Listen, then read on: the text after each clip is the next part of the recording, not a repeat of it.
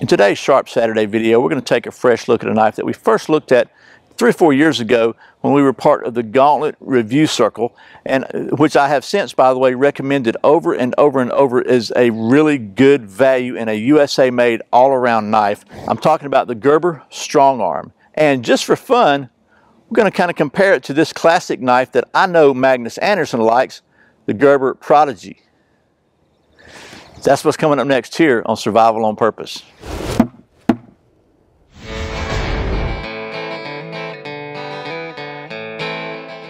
Welcome back to Survival on Purpose, your home for information and gear reviews related to camping, survival, and general preparedness for regular folks. My name is Brian. Thanks for joining me. So the folks at Gerber were kind enough to send me one of their Strongarm fine edge knives. And this, again, as I said, this is a knife that I have recommended for the last 3 or 4 years, ever since I first put my hands on one, as a really high quality knife in under $100 range, made in the USA, with Gerber's limited lifetime warranty, just really rock solid knife. You may recall 3 or 4 years ago, I was involved with a group of other YouTubers in a thing we were calling the Gauntlet, where we passed knives around just to see how well they would fare.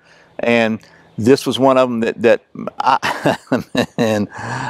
it took a beating all across the board and did really, really well. So I'm happy to get one I can really do a little more in-depth testing with now. I don't have to send this one down the line.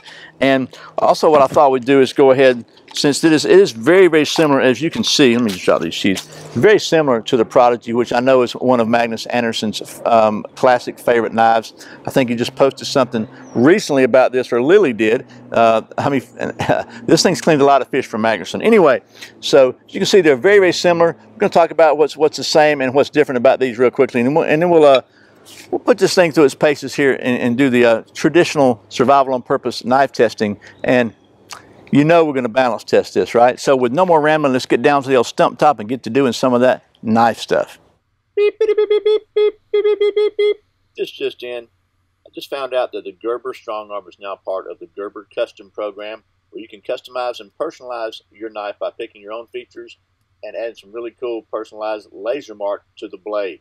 Okay, so here we are, the old stump top, and we've got the Strongarm on your left and the Prodigy on your right. And we'll talk about the specs of these things. They are very, very, very similar. So we'll take a look at the Strongarm first. Both these knives have about a 5-inch blade of ceramic black coated 420 HC steel. They're both full tang with just an overmolded handle. The Strongarm has a rubberized diamond texture overmold, very kind of a nice swell in it. It's almost symmetrical, but it's still got a little bit of a flare here, you can see, so on the cutting edge, so you can index your hand pretty well, but it feels the same either way in your hand. Features a striking pommel here, overall length of 9.8 inches, and it weighs 7.2 ounces. You can see this one has a fine edge blade, and it's sort of a semi-clip point / drop point blade. Very, very useful style blade. It feels really good in your hand. This thing is super comfortable, very grippy, and that's the Strongarm. The Prodigy is essentially the same. All the specs are the same. It's still got a 5-inch blade. It's a 9.8 inch overall length, 7.2 ounces. It's a full tang also. The handle's a little bit different, not quite as aggressive a texturing on it. So just to compare the handles here, you can see the Strongarm is a little more symmetrical. It's got a little deeper texturing, but it's very, very, very similar. And then, of course, this Prodigy is serrated. I think they're also available in fine edge, as the Strongarm is also available in fine edge or serrated. And the Strongarm is available in either black or coyote brown handles. So that's the specs for the blades. And as you can see, they are both, by the way, made in the USA. They both feature Gerber's limited lifetime warranty. So that's the knives. Talk about the difference in the sheaths. First of all, we'll look at the Prodigy sheath. So it's a very nice nylon sheath. It's a plastic insert. Snaps in very well. Very nice retention. And then you have to shake it really hard to get it out. It's got a pass-through belt loop here and some MOLLE attachment straps here. You can hook this onto MOLLE. And then if you really want to take it off, you can. But you're going to have to like unscrew these 2 screws here because it's bolted there. But there's that. The Strongarm has a little more versatile sheath setup. It snaps in just like that. This also has the lashable, removable plastic sheath, but it's a lot easier to remove it. Let me just pull this out of the way. This is for something else, so move that away for a second. So a couple options you have. So first you can unsnap this here. Let me just unsnap it. So you can unsnap this. You can slip that through some MOLLE loops up top, and you can use this to connect to MOLLE at the bottom. And you can put this on any MOLLE vest or anything like that, on a backpack or whatever. Or you can, again, snap that there like so, snap that around like so, two different places, and you have a really very strong, secure belt loop here to carry it that way on your belt. You can even, if you choose to do so, you could turn this around, put it there, and you could have like a drop leg sheath, and it'll drop down lower if that's what you want. To me, that's a little bit, you know, those snaps are pretty solid there, but still, you got a chance of losing it that way, I think. I don't know. That's just me. Maybe I'm being overly paranoid. But the other thing that I think is really cool about it is you can take that off. You can just snap this here to get it out of the way. You can put this little adapter here on here. You just slide it there like so. Then you clip that there in there like so. And now you have a scout carry sheath. You run your belt through there and out there. You can carry this thing on scout carry. And left or right hand doesn't matter because the sheath is completely ambidextrous. So I think that's pretty cool. It's a little bit of a pain in the neck to get that off. I use a knife. I just take the knife and put it in that little slot right there where you can get a hold of it, because my fingers are not strong enough to do that, and just squeeze them together here. Once you get them squeezed together up here, it'll come out, but you got to squeeze them to that knife. Okay, there it is. And that comes off. So there's that. But if you don't want to use scout carry, but you want to keep yourself the option, you can just always stick this on there like so. And it's kind of still out of the way, but it's there if you need it. The last thing I want to mention about the sheaths, and then we'll get to doing some actual knife stuff, is that you can see the Strongarm has a single retention strap at the top of the handle, and the Prodigy has a double retention strap, which on the surface seems like a good idea. But I'll say this, sometimes when I'm trying to resheath the knife in a hurry, these things are in my way because they're so close to where the knife goes in. So you kind of have to almost hold them back with your hand and put it in. And then you can, certainly they give you a little added security on retention because there's double, but I don't have that problem with the Strongarm. I think that's an improvement in my opinion, because it never ever happens. So there's that. So let's see how well these things actually do some knife stuff. First of all, I want to see how sharp this thing comes from the factory. It's a brand new knife. I've not used it for anything, so we're just going to see. We're going to do the old redneck sharp test. And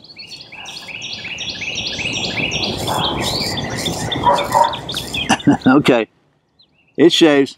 That's good. Now the Prodigy, I don't know about. I've had this thing for a couple of years, so let's just see if it still shaves or not. Not really. It's sort of maybe, but almost. But again, it's a couple years old and it's not been resharpened. So we're going to set it aside though, because take a look at the Strongarm. So since they're both the same steel, both pretty much the same specs, we're going to pretty much use the Strongarm for the most part in this video. So I've got here a really solid piece of wood. I don't know what kind of wood it is. It was my baton until I broke it, banging on another knife with it. But you can hear that's stinking solid. So thought we'd do is we're gonna try to do a little cross batoning, just because I want to check out this blade, and then we'll split this out because I don't really have anything big to baton. I need to replenish my test of testing wood, but we'll just do a little cross batoning first. I think that really definitely kind of shows out how tough something is. And this, by the way, has a pretty sharp spine. We'll check that out too, but let's just see. Let's just commence to banging on it. How about that? Just kind of slowly chop it. Because if you didn't have a saw and you need to cut something this hard, it's going to take you forever to whittle it down. And we're doing a knife test, so if you don't like this, don't do it to your knife. That's fine with me.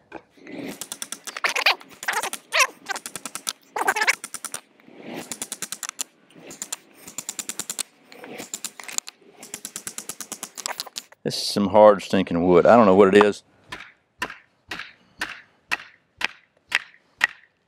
but it's hard. Real hard. There we go. Finally. So, I mean, look, you can hopefully you maybe even see the density in that wood. So, but man, oh man, set that aside. We're going to take this longer piece here that's got some knots in it and try to split it down the middle, because check it out. All right, there's that. We'll do one more.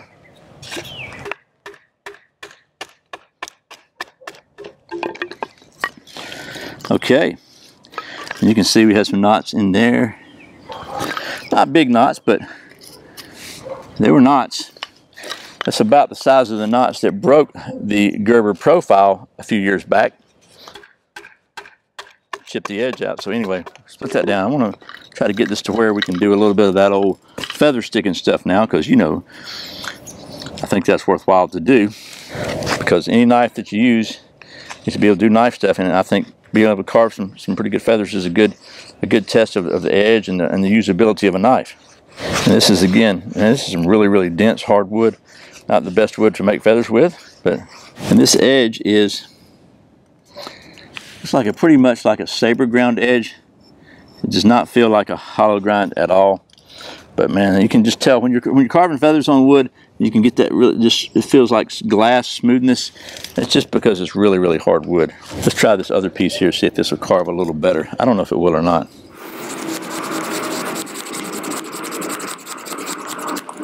This has got some knots on that side. Let's see if I can find, this side doesn't, it might have some knots.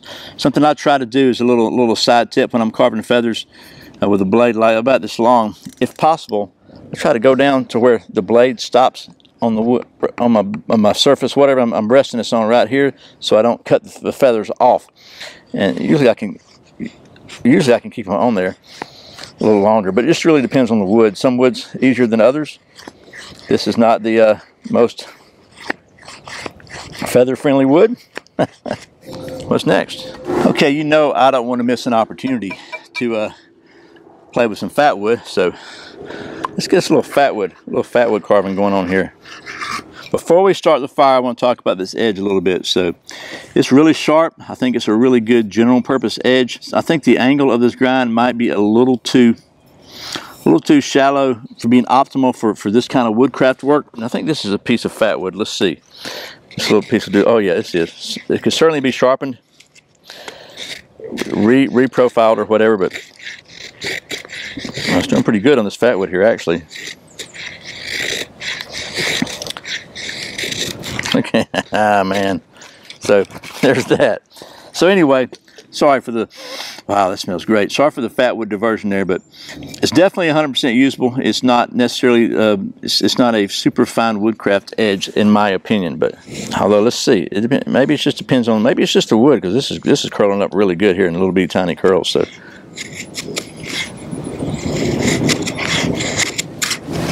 let's see how the back of it scrapes some fat wood, because that's always a good thing to do. And actually, I'm going to chop this off right here so it's nice and straight. And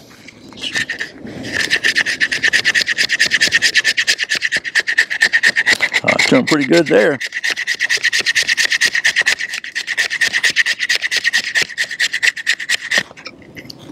Okay, well, you know, did really good there, that nice sharp spine. Let's see what we get when we hit it with a ferro rod, so to speak. So let's see how this works.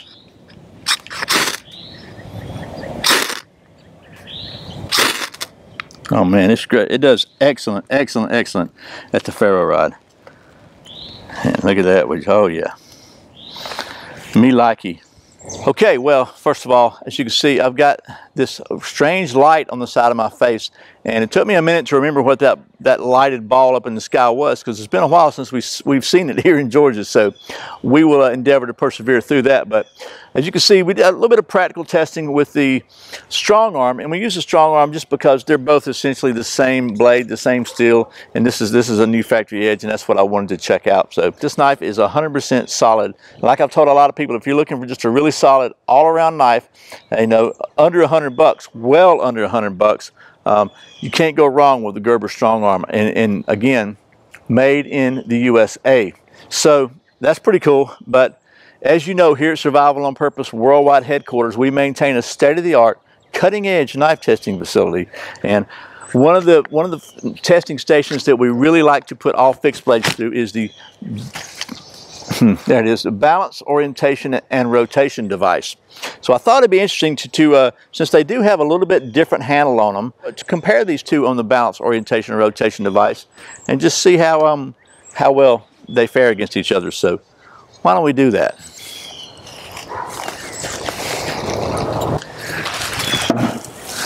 That was the Strongarm. Here's the Prodigy. They both seem to do fairly well. So shall we try them again? Oh.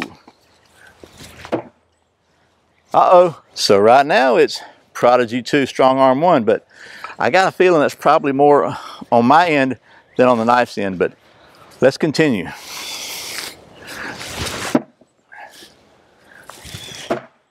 Oh, okay. Well, that was the Prodigy that got back at me, so maybe it was insulted because I didn't give it credit for the win. So we'll call that one a tie now. Okay, we're going to do one more just for fun.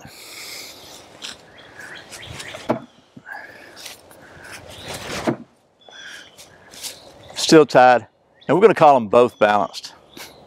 Okay, well, hopefully that was a somewhat informative and entertaining look at the Gerber Strongarm and a quick comparison with the Gerber Prodigy. So I got to say, I really like both these knives. If I had to pick one, it would probably be the Strongarm, just because I like the sheath better. I think the sheath is more versatile, and I kind of like the handle better. The handle's a little grippy, but man, it'd be a close race, because I like this Prodigy too. And in this case, the Prodigy has the serrations. And by the way, if you want to see the capabilities of this knife with the serrations, I'll put a link right up here to a video from Magnus Andersson, my friend over in Sweden, who, man, he is a wizard with this Prodigy. So I think you'll enjoy that. But either way, either one of these knives I think would be a great choice for an all-around survival knife, bug-out bag knife, whatever fixed blade knife. If you need a good solid knife that's just going to take a licking and keep on ticking, made in the USA, either one of these will work. So anyway, thanks again to the folks at Gerber for sending me the Strongarm so I could show it to you. I actually bought the Prodigy a little while back after watching Magnus's video. So, and as always, thank you for watching Survival on Purpose. I put out a new video every Friday and every Saturday, sometimes random videos throughout the week. If you want to make sure you don't miss a single one, I invite you to subscribe to my weekly email newsletter at survivalonpurpose.com/subscribe. I really appreciate all the support. Once again, my name's Brian. You're watching Survival on Purpose. Remember, survival's not an accident, so be prepared. 2 is 1, 1 is none.